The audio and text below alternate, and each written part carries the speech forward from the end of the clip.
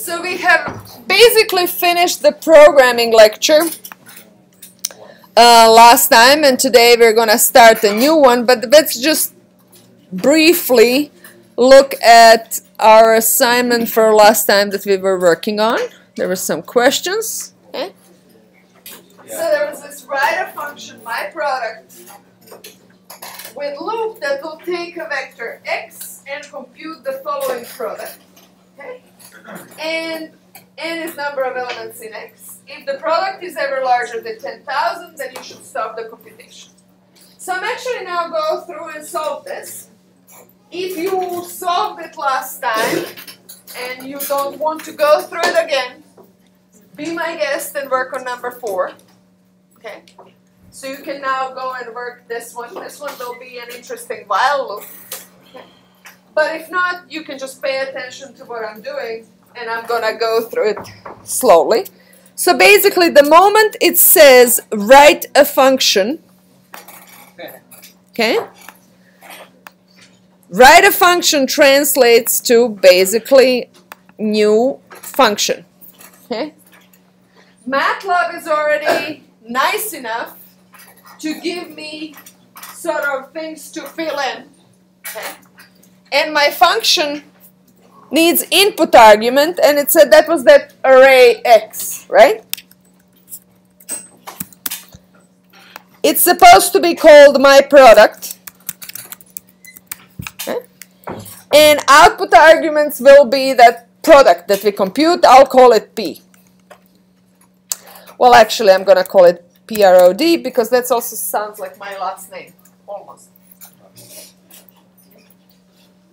So that's going to be, though it's pro, that might be, oh, okay. So hold on. So we need actually, so this is going to be function, I'm going to describe what I'm doing, computes product of type of I times x of I until it reaches 10,000. So this is a very short description of what I'm doing. And what I also like as part of the programming practice is actually copy this entire line. Okay. So when I save that, I'm going to save this as my product.n. And what this does, so now if I say, what's the point of actually having this comment here? Which comment? This stuff in green. So I will know later. But also, what I can do, I can say help my product, and it's going to be printed back at me. Precisely these lines that are in green. So any comment at the very beginning of the function will be printed once you type help. That's how help is programmed. Okay. So that's actually nice because I can quickly say help and see how to, so this way I actually see how to run the function, right? And the second line quickly tells me what to do. I can actually keep going and I can say x is input array, okay?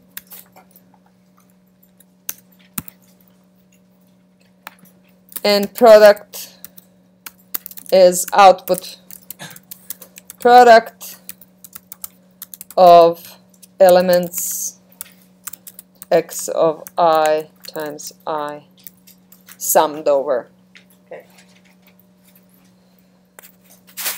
Or, no, it's a product of all of those elements. All right.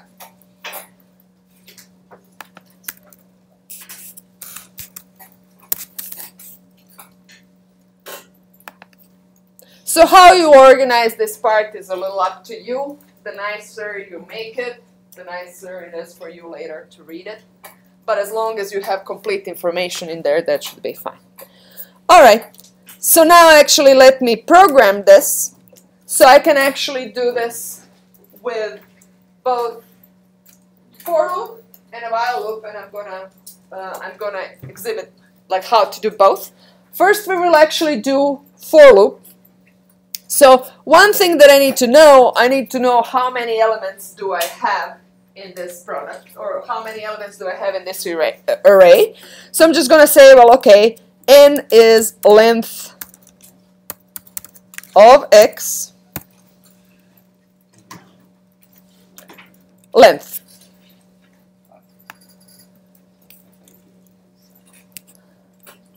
If you do size, let me give you an example. So let's say that x is something like this. Okay. If you do size of x, then you have 1 by 20. Okay. So that's why I don't want to use size. Then I have to pick one of those. And length just gives me the length of the array when it's a 1D array. Okay. So you have to be a little careful with size. Okay, and then I'm going to say, for I is equal to 1 to n. Don't you have to initialize product? Yes. I wanted to have that as a question. Okay. Point well taken, I need to initialize the product. But I'm going to first compute this immediate, sort of like intermediate product. Or maybe I can call it PI, which is just simply I times x of I. And if I want product of all of them, let me just quickly remind you what we're doing.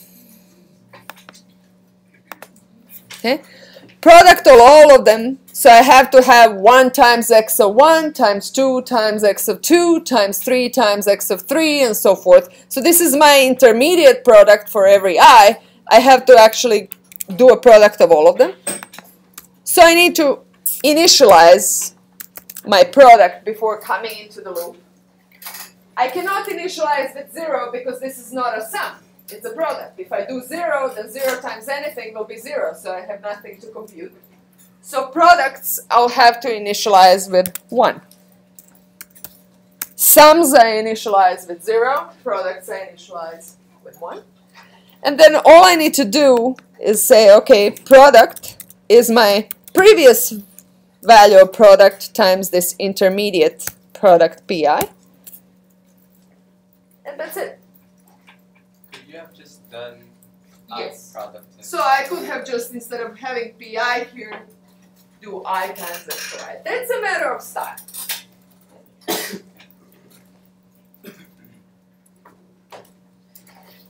And that's essentially it. At the end of this, product is computed, and that's what I'm passing to the outside. So from the outside, let's actually now execute. So from the outside, in order to execute a function, I have to do input parameters. So I can't just run here or just type my product. If I say my product, okay, it's going to yell at me because I didn't give it input parameter. The whole point is to have a function that will execute for different types of inputs. So I have to create myself an input. And I already did that. Is this good enough, or do we want something different? So that's good enough. So if I actually just say product is my product of x, this is just going to be the entire product of all of the elements. Now the question that I posed actually says, you gotta actually stop if this product is too large. Too large being larger than 10,000, right? So this is just product of everybody. How do I stop? The break. So I'm gonna inside, I'm gonna say here, if my product is larger than 10,000, simply break, and that will be end. And that will actually finish the loop right there.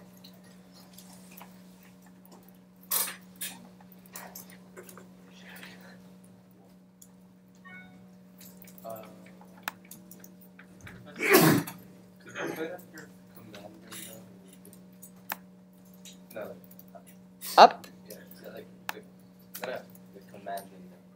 Oh, command window.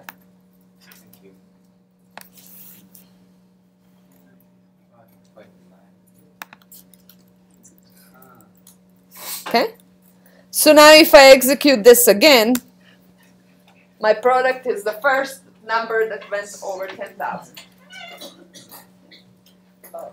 Minor difference here would be, For N, why can't I use numal x? You could. It's fine too? Yeah. Okay. So another, I could actually have number of elements, that works too. So either length or number of elements. Both are very handy, remember them. Okay, so this is using for function and a break. Okay. Is there a way we could do this? So this is version 1. Wait, Professor, how did you get the 5.9 something times 10 to the 36? How did I get one? Like when you're commanding. When I didn't have a break. Oh. So I went stage by stage to show the difference with and without the break. Now I could also do this with a while. In version 1, I'm actually now going to comment everything here. Now I'm going to write version 2. So I'm going to initialize my product as 1. Who can offer me how to do this with a while function? With a while loop. Any ideas? No? So what does while loop mean?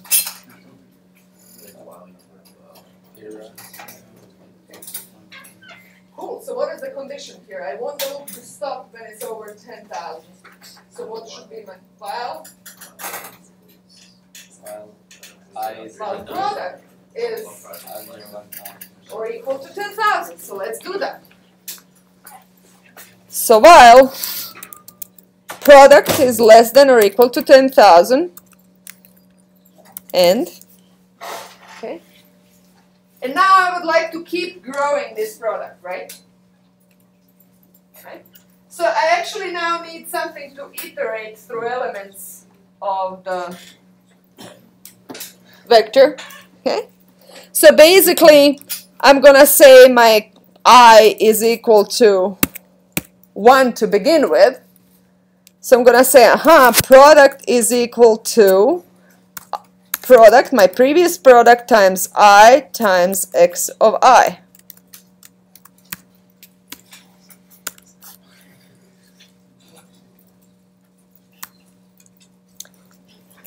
And since this is not the for loop, my I will not automatically increment, so I now have to increment my I, my counter.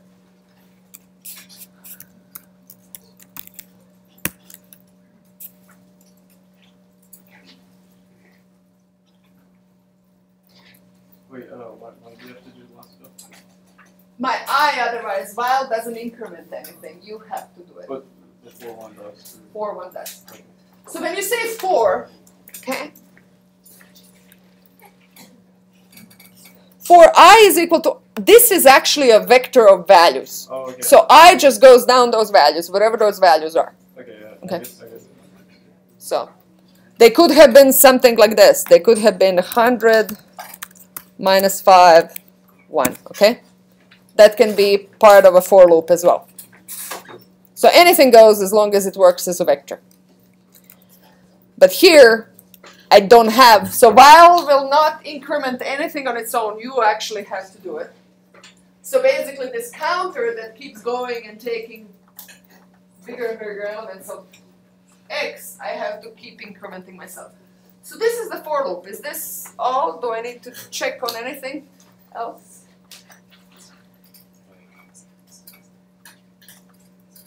Just display. Huh?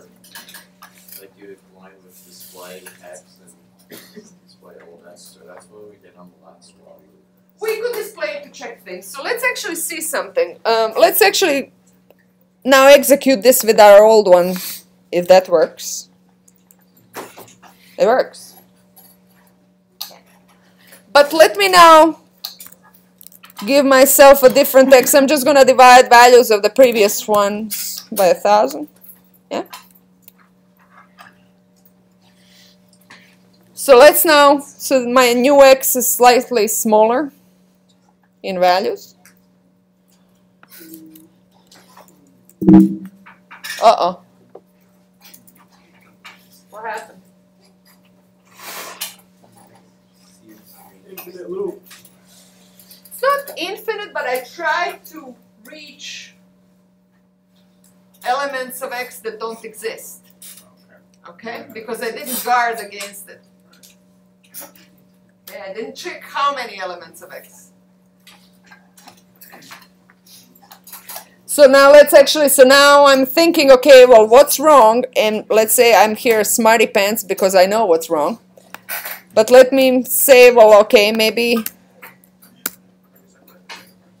if I don't know what's wrong, I'm just gonna uncomment these, okay, and see what's printed.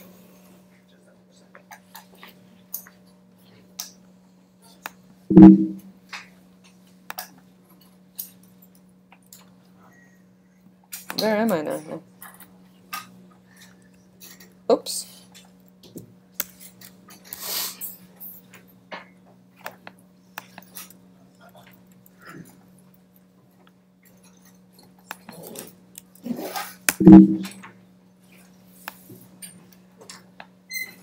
So what happened here, product is relatively small because all of the numbers are small. So it's never actually going to exceed 10,000. Okay? And I will not get out of the loop. And it's trying to access on the next go element 21 that doesn't exist. Size of my x is 20. Okay? And that's a problem. So that's the index that exceeds matrix dimensions. Matrix being x. So any arrays are referred to as x. Is everybody clear what went wrong here? It was I tried to go over x. Right. So in my while loop, I did not guard against that, so I have to be a little more careful. So here, okay, I need another condition. I'm sorry, can you explain again what went wrong? So here, okay, it printed product, which was something times 10 to the minus 4, and then it printed this as 21. So on the next execution of the loop, it tried to access x of 21. X of 21 does not exist. I have an array that has 20 elements. Okay? So you have an array that is defined. The moment you're trying, you're out of bounds of the defined memory. And those errors are called segmentation problems, like you went overboard. Okay? And here it complains to you that index exceeds matrix dimensions, meaning this dimension of array x. Okay? You tried to get x of 21 and that didn't work. Yes? So if you had like your array went up to 25, you could get one more calculation? Yes, so if my array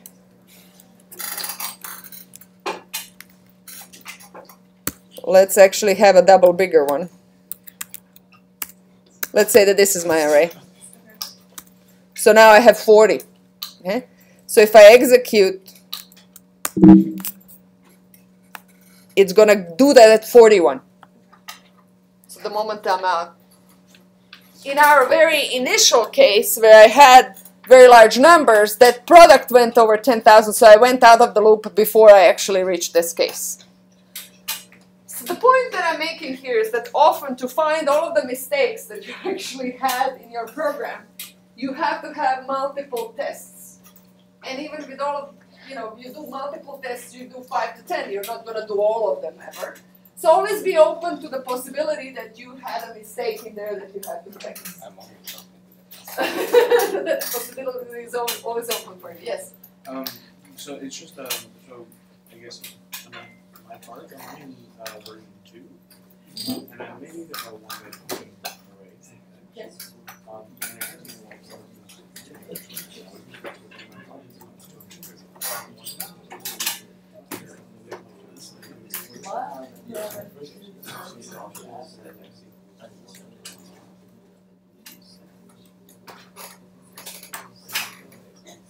Well, that's just because that's the first large number. Products previous. If you print them all, your previous product will be, so your X was pretty large numbers of print.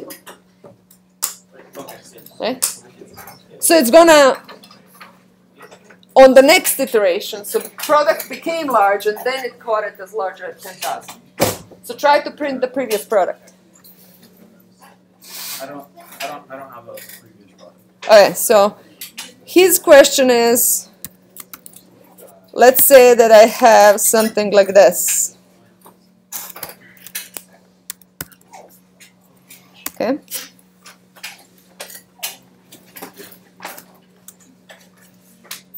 Your question is why is product so large? Because my last term that I multiplied with here was pretty large itself as well. So product just before that was less than 10,000.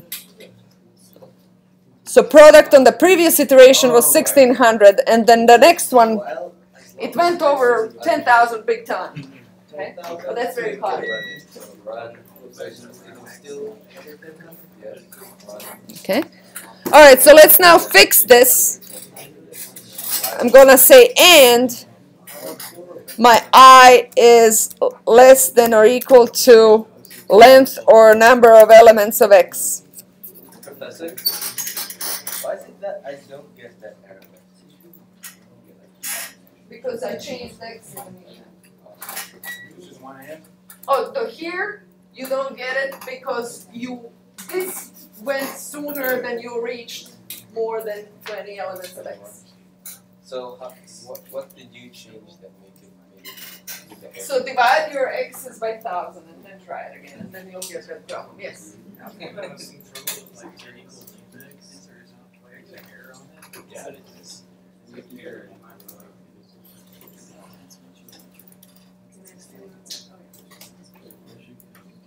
Okay, because you didn't give it an X. Did you run my product of X? You have to give it input parameters. This function doesn't run without input parameters. Yes.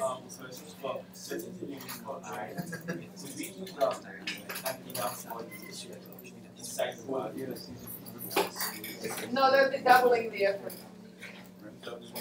Technically, yes, but that would be doing things twice as complex as they need to be.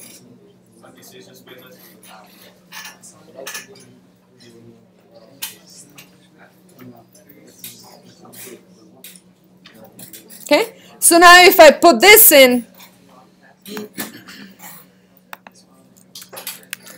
so there was a problem here, some of you, if you just said my product, okay, this is not a script, it's a function. Function has input parameters and I have to run it with input parameters, otherwise it doesn't know what X is. I didn't give it X. Important. Script is just a collection of anything that runs everything for me. Function is something that I have to change this input parameter and always give it a difference. Now, technically, could you define a function without input parameters? Yes, you could. Okay? But this one, as is, has X as an input parameter, therefore you cannot run it correctly without providing it with X. Also, when you get the error message out. Okay, what did I do now? Not enough input arguments, okay? So if I now actually do this, it's gonna get out, and I can even run it with this, okay? So I can even run it with that smaller X when I divide them over by 1,000, so I never hit the 10,000. What does not enough? What not enough input argument means? You define your function to have an input parameter. Then you run it without an input parameter. So that means that you don't have enough input parameters or arguments. You ran the function without anything. What is X?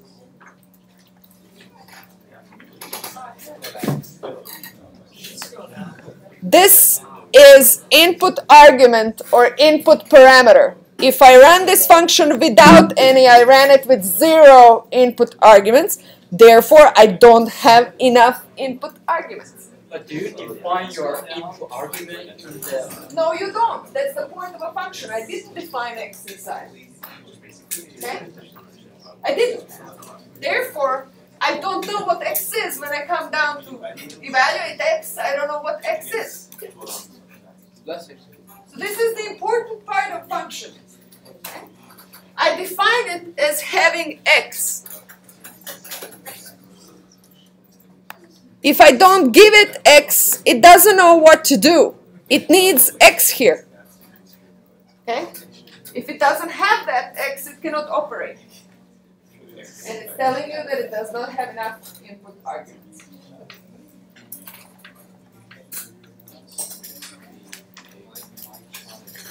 All right. So, which one of these two ways you might find easier to think through? For loop or a while loop? For loop. Wow. Yeah, most people do. While is cleaner when you kind of think it through and write it down. It's a little more elegant sometimes, but like actually break might be. So these breaks might be a little difficult to see within the program. Here, it's immediately clear when I'm going to get out of the loop. Okay, my conditions are right here. Whereas when they're hidden inside the code, it could be difficult to see if you have too many of them. It could get messy. Okay? In while loop, you're immediately seeing what are the conditions that you actually have to meet for the loop to run. So those are the benefits of while loop. Though in terms of writing the program, it's easier to run a for loop. Sometimes it's just going to be difficult to define what is the end of that for loop because you have to give it an end. Okay? And in those cases, you will have to go with while loop. All right. So this was basically a review of all of the types of loops. And this is actually a great segue into our new topic.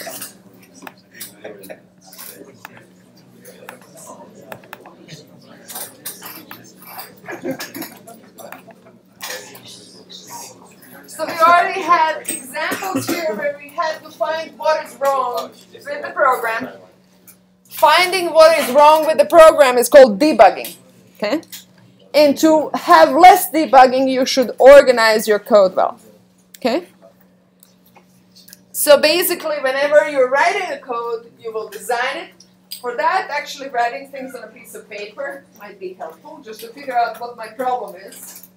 What should be my functions, what should be my input parameters, output parameters, and so forth. Okay? Then you remove all of the errors, and then you test the code, and that's what I was doing by trying it out for different x's just a moment ago. And doing the whole process, actually, it might take a moment. Okay? So it's good to actually have certain good practices, so let's actually see what those are. First thing is you want to actually have code that is organized, okay, and visually consistent.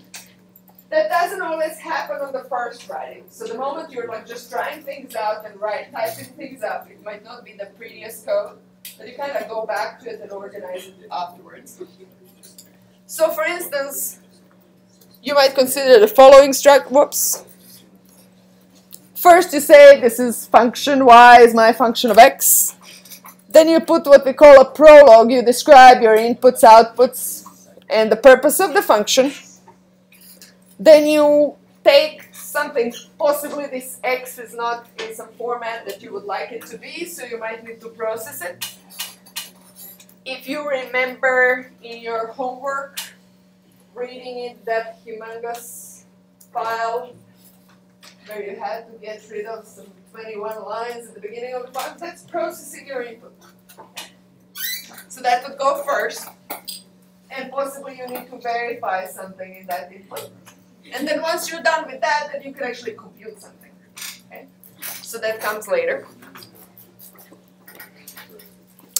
Then you have a primary computational task, whatever it is that you're tasked. Maybe we were computing permeability, porosity, plotting porosity, finding where the shale is with the GRI values over 140 and so forth. And then you prepare output and basically define this y and send it out of the function. So this is a good design that kind of does things in an organized way. If you start mixing these up, can you mix it up? Yes, you can. Okay? But if you're going to process input only partially, then compute one part of it, then process another part of it, and then discover that actually you didn't process it correctly, it kind of becomes messy to find where the error was. Okay? Was it while computing something or was it while reading it? So you might want to consider being compartmentalized like this. Okay? Visual appearance of the code is important. What did this code do? Oh, yeah. Defines the matrix and then does what? Does the process. Prints it out, right? And prints it out first row by row, right? Then all of the elements in one row. It does the next line at the end of the row and then it keeps going. And so this is something that we did with the matrix say at the very beginning. What does this code do? Same thing. Is it easier to spot what is this code doing or this? So here comes your good programming practice. If you're going to be trying to find out where the error was, then it's clear, this code is clear. This, basically I have indentation, so I start with the outside for loop. Next one I indent a little, so I actually see immediately that I have a nested loop. Okay, it's easier to spot it. Whereas here it's a little more difficult to spot the nested loop. Does everybody see this? So this nested loop is difficult to spot visually in this code as opposed to this one. So some of this, where do you put the white space, next line, things like those are personal preference. Okay? But it's good to put some indentation, some space in between the variables, and indent at least the loops that you have in your program, try to indent them to see how many layers do you have. Yes? Do you think it's helpful to capitalize comments or not? Up to you. It's important to comment though. Right. So that's definitely important. So basically, I would throw in a small comment here, like reading in the variables, right? Then doing whatever it is, you know, computing porosity, computing permeability, computing this, computing that, and then at the end, sending things out. Again, just imagine yourself reading your own code 2 years later. And I can tell you from experience that I look at some of my code and I'm like, I wrote this. Who is this person writing messy code and not commenting enough? Okay. So again, it's a little bit of work, but that work is good because you can go back to it much easier. And if you're sharing the code with somebody else, then it's easier for that person to follow. Okay. Second thing is, like, when you're writing the code quickly, oh, my first variable that I think of will be A, then the second one will be B, then the third one will be C, and then I'm going to run out of the names and I'm going to start going like A1, B1, C1, okay? Looking at that later, what does that physically mean, A, B, C? It's a good idea to actually give some relatively short name, but the name that is meaningful, okay? So there's a balance in there as well. But basically, this would be inner diameter as opposed to just D. Thickness, inner radius, outside radius, things like those. Okay? So give yourself a hint what is your variable about. And then it's a very good idea to put a comment saying like full name of the variable. And also any oh, is this radius in meters, millimeters? What do you expect as input? So think about the physical parameters as well. Okay. Documentation is pretty much writing enough comments so you know and can follow what the code does.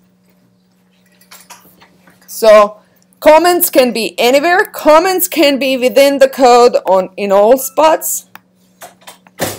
So here I would write initialize the product. Okay. I can have here main loop. Okay. I can also put the comment after. Okay, so I can say increment the counter.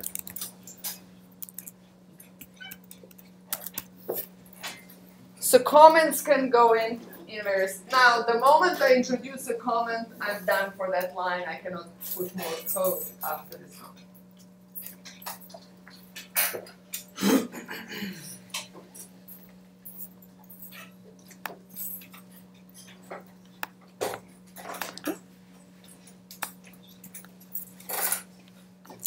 So any comments are always ignored by the program. They're just there for humans. Okay. So here's an example.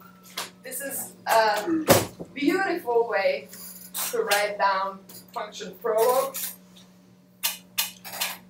Synopsis is the ways I can call this function. This function obviously will be overloaded, so I will be able to call it in multiple different ways. Okay. So these are the three possible forms. These are my inputs. It could be either temperature. All of them are optional, because if I don't input, apparently the function is well equipped, so it will define something instead of me. That's why it says it's optional. Temperature at which density is evaluated, and there's a default value that will be written for me if I didn't. So this will be defined for me. And this will also avoid those problems, not enough input arguments. Okay?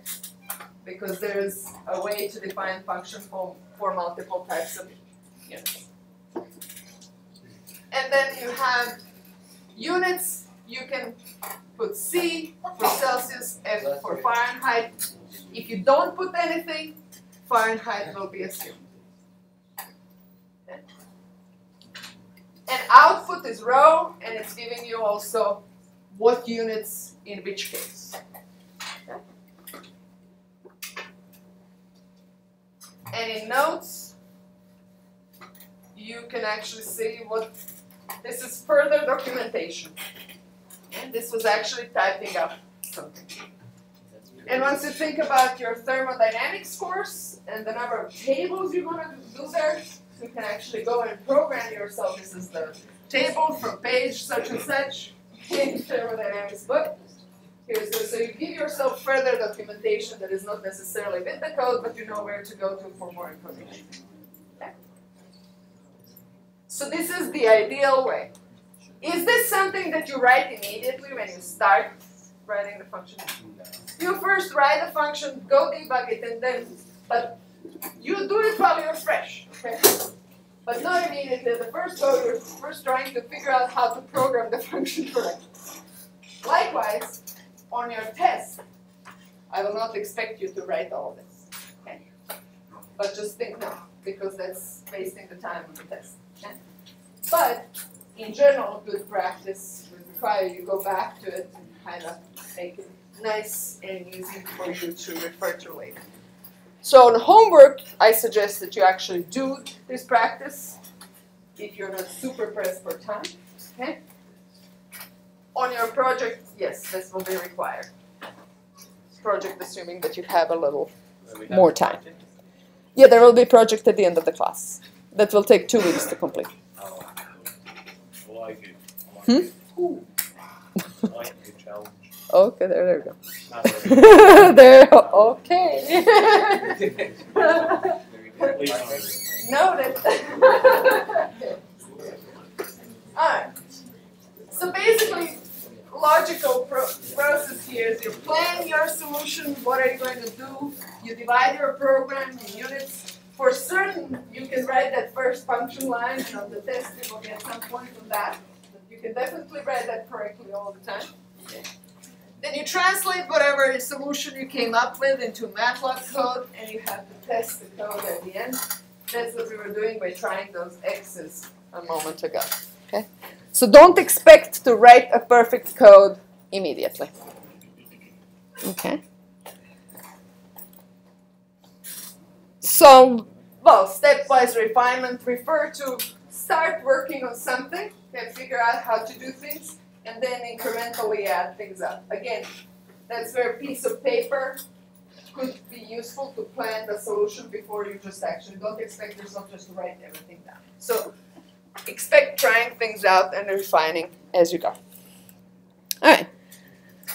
Now, whether you're going to use one file or multiple is a matter of design, and it's your choice. I prefer having one function in one file. You could have sub-function in the same file, but then you cannot call those sub-functions in other functions, okay, outside of that file. So if you have multiple functions in one file, the second and so forth are called sub-functions, okay, and they are valid or known only within that file and not outside.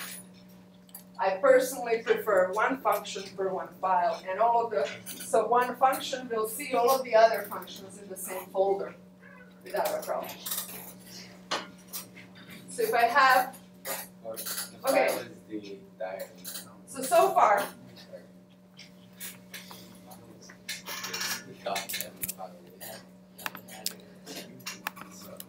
using numel, this is a function, another function that is called within my function. Now, this is a MATLAB function, so whenever I open MATLAB, I will know all of the MATLAB functions. If numel was actually something that I defined, it would have to be in this directory, or otherwise I would have to tell MATLAB where it is. Okay. So I prefer, if I have a second function, I have two options. I can define that function later.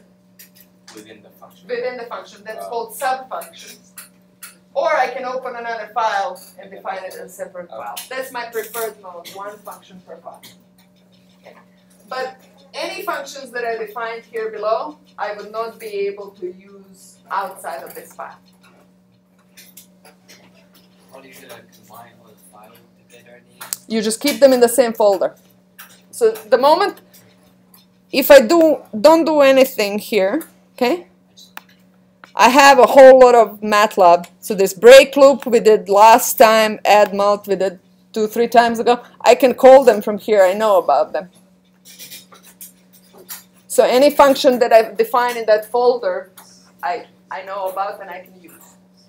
Okay. Also any MATLAB function. So numel is a MATLAB function, so it's not. Now, even if you're in a different folder, there's a way that's called add path. So you can add path to that folder and tell MATLAB how to find that function. Okay? So you could organize your code into multiple folders if it's getting large. So that's, again, up to you how many different functions and how are you going to solve. Okay. Now, debugging. There are basic debugging tools, and one of them I exemplified a moment ago. I basically just printed all of the intermediate steps in a while loop. So I just let them be printed. That's the simplest way. Okay. Another way could be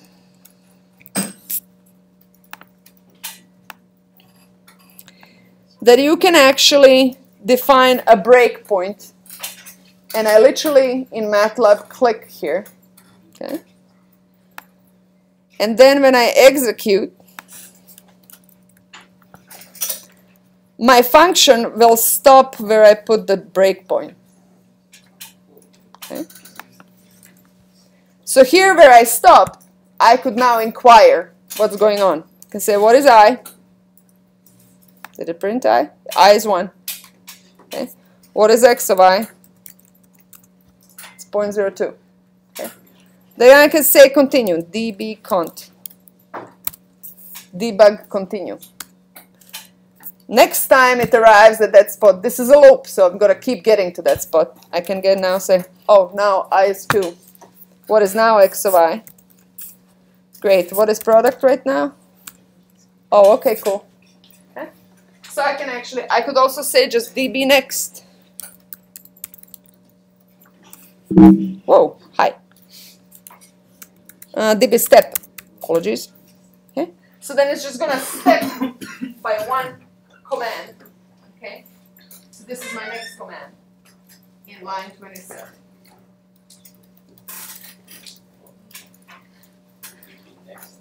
db next. And then I can also simply say db quit. And I'm gonna debug. This is a debugging command. If you want to know more about it, so this is what I'm gonna show you as the simplest way to debug. Again, the simplest way would be simply to print everything. If I don't want to do that, and if I want to turn off this, I just turn it off. So click on it, on, off, on, off. Okay. If you want to know more, then you can either do help db step, and when you will actually see now all of the possible functions that you could use here. Okay, so I'll leave that up to you. How do you put it in the debug menu? So you define yourself a level B. So you just click on something where you want to. That's the simplest way.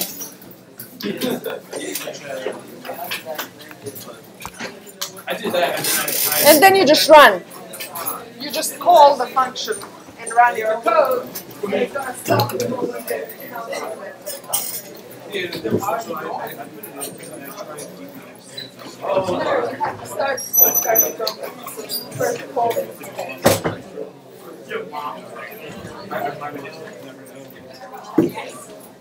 So then just say so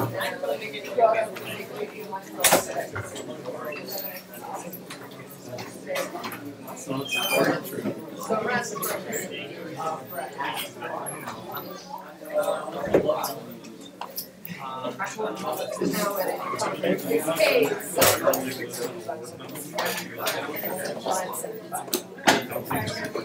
oh, okay. It's okay.